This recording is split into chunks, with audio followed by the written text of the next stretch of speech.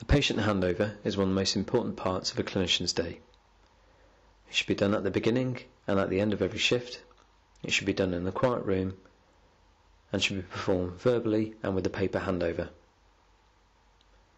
Each patient should be discussed and the relevant medical history, drug history, allergy status, treatment up until that point and results up until that point should be discussed and handed over. A jobs list should then be made and a priority list made based on the sickest patients and any patients going to theatre. A summary of these jobs should then be performed between the two clinicians.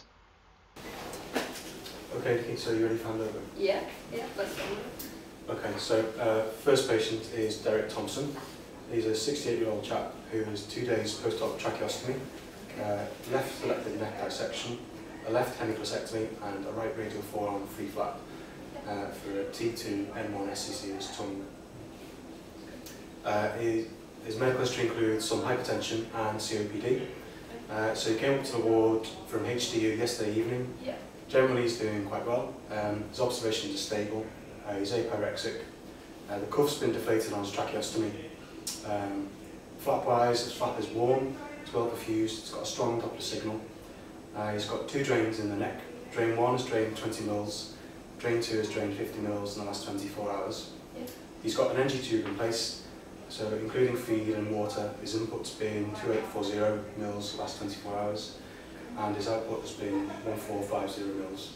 Yeah. Post-op bloods have all been fine, except for his hemoglobin, which is quite low, it's 81. So the plan for today is to repeat his bloods and make sure you double check the hemoglobin today because he may need transfusing. Drain 1 can be removed and we should aim to sit him out of bed most of the day as well. Sure.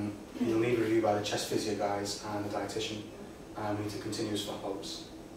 Okay. Can I just confirm, how often are we doing flap obs at the moment? Oh, we should do those 2 to 3 hours. Okay.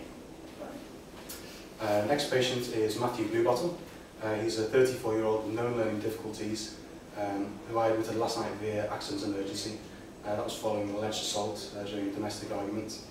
So he presented with some pain and swelling of the lower jaw. The OPG and PA mandible show a fractured left angle and fractured right parasymphysis mandible. He's got a deranged occlusion and some paresthesia of the right lower lip as well. Yep. So head injury wise he's fine. There's no loss of consciousness at the time and there's no other injuries either. Medically he's fit and well. So he's been started on his IV antibiotics and fluids and he's been nil by mouth from midnight. He's on the acute list and he's consented as well. Okay.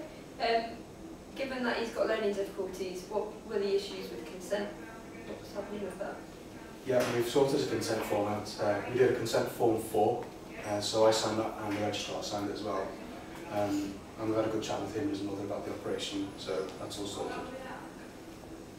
Next up is Elsie Andrews, who is an 88-year-old lady.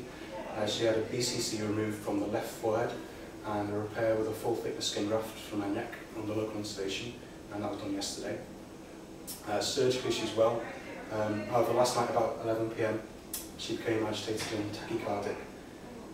That settled down with a bit of pain relief and some oxygen. We had an ECG done at the time and that did show some ST changes that weren't present on the pre-assessment ECG.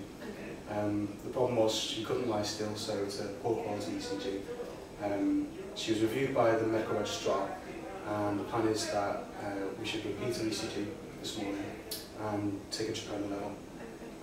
If they're okay, then she'll be discharged home today with a follow-up on clinic in a week. If there's any problems or if you're in doubt, we need to ask the medics to come and see her again. Okay. What time do I need to take the troponin level? So that'll be 12 hours after the event, so 11 AM. Okay. Last up is Terence Goodwin. He's a 48-year-old chap admitted 2 days ago with a dental abscess from his lower left 7. He presented with some trismus and marked swelling. He went to theatre yesterday morning for incision and drainage and below dental clearance. So he's got 2 drains, extra oral. One is submental and one in the submandibular space. He's on IV Maxillofacial and metronidazole. So you'll need to review him this morning on the ward round. Although we got a lot of pus drained during theatre, the swelling hasn't improved and there's a chance he might have recollected. Okay. His airway's fine, that's patent, but his trismus has persisted. So in case he needs to go back to theatre, he's been staffed for midnight, and decision has to be made this morning on the ward round. Okay. Has he had a glucose level taken? Yeah, it was 5.5 on admission. And otherwise his bloods are okay, apart from he's got some raised inflammatory markers. Okay. Can I just clarify everything with you before you go? Mm-hmm. So, Terence Goodwin with dental abscess. Essentially, we're going to make a decision on the ward round this morning whether he needs to go back to theatre or not. Yeah. Yeah, okay.